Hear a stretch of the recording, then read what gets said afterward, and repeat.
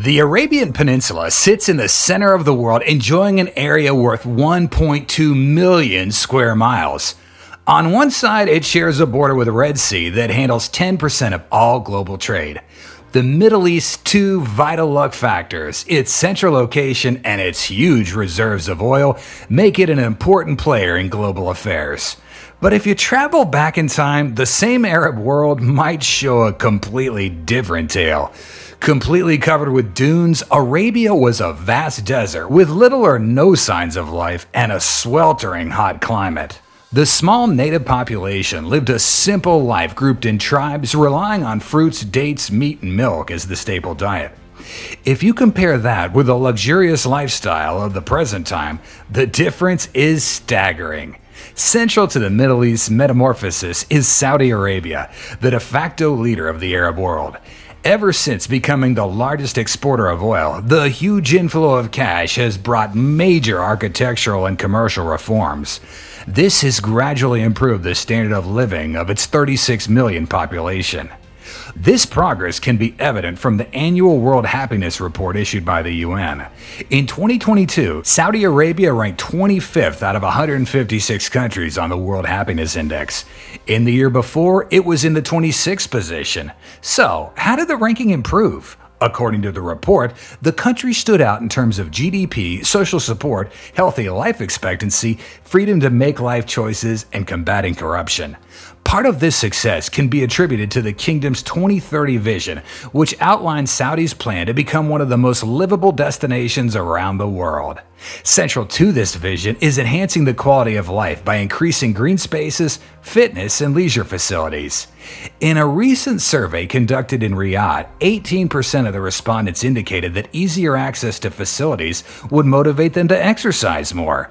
In line with public demand, Riyadh will be seeing 4 brand new projects: the King Salman Park, Riyadh Green, Sports Boulevard, and Riyadh Art. Let's talk about the most ambitious of them all, the Sports Boulevard. It's a linear park stretching up 84 miles from Wadi Hanifa in the west to Wadi Al Sulai in the east through Prince Mohammed bin Salman Road. With 50-plus sports facilities, the park is open to pedestrians, professional and amateur cyclists, and horse riders, alongside art and culture enthusiasts. The project also includes a sports tower, a high-rise building featuring various indoor activities. The Sports Boulevard also offers 45 million square feet of green and open space sites, covering more than 2 miles. This makes it the world's longest linear park. But Sports Boulevard isn't just limited to sports. It combines various cultural, artistic, and environmental opportunities.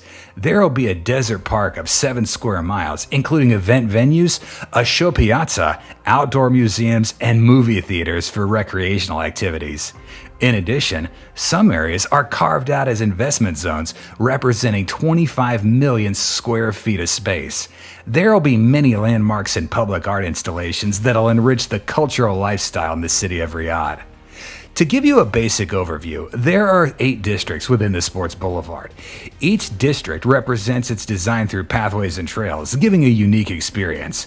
First up is the Wadi Hanifa district, measuring up to 18.3 miles. It has 7 stations for cyclists that include rest areas, maintenance centers, and various investment zones. The district has pathways for both professionals and amateurs, along with pedestrian pathways and horse riding trails. Next up, we have the Arts District.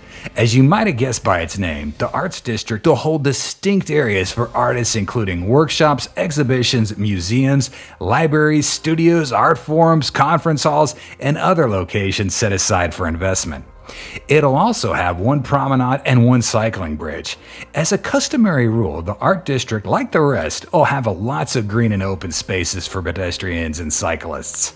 Situated adjacent to the Art District, we have Wadi Al Yasin. This district serves both technical and sightseeing purposes. The area will be home to a water treatment plant and water canal surrounded by lush greenery. The best part is the sustainable use of water in the canal. The canal water is constantly recirculated, used in fountains, and for the natural cooling of the district. Shaded play areas for kids, a kayaking zone, multiple sports fields, and picnic areas form the distinct zones of this district. The water canal will add up to a length of 2 miles. The linear park's fourth district is dedicated to entertainment and fun. Known as the Entertainment District, it hosts an amphitheater, event sites, and a cinema complex for performances and interactive audiovisual shows. To make this district kids inclusive, several hillside playgrounds, parks, and open spaces are going to be built. If you think you've seen everything, well, you're wrong, because we still have the athletic district. You can't truly appreciate the might of this until you see the scale of sports options available here. With over 60 sports sites, it includes 16 football pitches, 18 covered courts for basketball and tennis, 12 courts for volleyball, and a venue for skiing. The iconic high-rise building, the Global Sports Tower, will have courts for men and women surrounded by stadiums and training halls. The training hall accommodates enthusiasts of every type, be it jogging, golf, boxing, basketball, tennis, badminton, swimming, archery, or ice hockey. Lower floors will have a velodrome, including one underground next to the tower. In a bid to create a nature-oriented environment, Sports Boulevard dedicated an entire district to plant cultivation. The Eco District features areas for cultivation, including several fields for greenhouses for seed development, agricultural products, and organic food production. Residential complexes will be built, along with retail outlets, coffee shops, and restaurants. Residents will be educated on planting flowers, organic food, and environmental sustainability. But this is where the project gets crazier and beats other conventional parks you and I might see.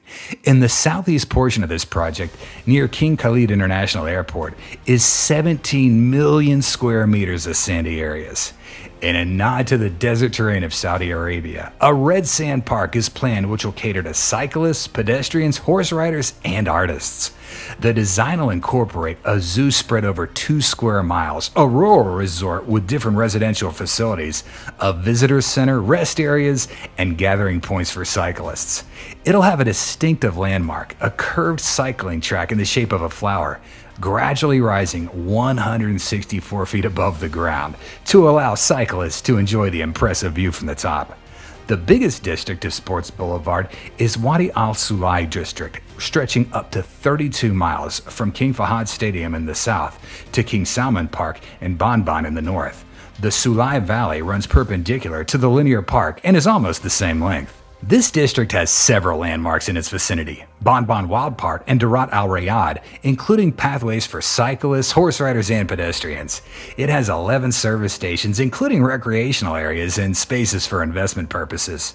Some would say that this project is too ambitious to be realized.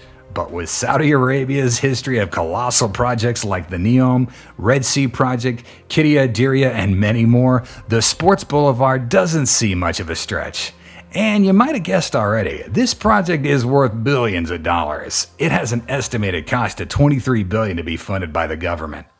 In October 2021, the Sports Boulevard Foundation was awarded contracts worth $661.5 million for the construction phase of 1. Sports Boulevard will encourage the citizens of Riyadh to follow a healthy lifestyle through exercise and participation in various sporting activities. But beyond this, the project seems to be a golden bird for the private sector. In 2019, when the project was launched, it was expected to provide production jobs followed by more service jobs on an ongoing basis. The Sports Boulevard Foundation signed an agreement with Ajdan Real Estate Development and Al Bilad Capital for the development of the private plots within the Arts District. This partnership aims to develop a diverse range of residential, retail, office, and entertainment spaces spread over a 215,000 square foot area. Just this year, Sports Boulevard launched an immersive cycling experience using a virtual cycling simulator. A number of these immersive booths will be installed in public places and offer the opportunity for people to socialize, exercise, and compete against each other whilst enjoying a new sport in an indoor environment. The cycling experience will consist of a virtual 3.2-mile ride, the equivalent of 10 to 15 minutes of cycling, that can be tailored to an individual's fitness needs. In the same year of Sports Boulevard launching, another eco-friendly venture was revealed in Riyadh, the King Salman Park. Designed in a circular path, the park is a unique blend of Riyadh's topography and human innovation. Around 1 million trees are planned to be planted in the park, making it a green oasis. The park will also incorporate culture and arts with the construction of Royal Arts Complex and Visitors Pavilion. Together, these mega projects are set to transform the face of Riyadh, making it a thriving metropolis with healthy citizens and quality living. Do you want an exclusive video on King Salomon's Park? If yes, then comment below. If you like today's video, hit the like and subscribe button. We're committed to releasing 2 videos each week, so your support means a lot. We'll see you in the next video.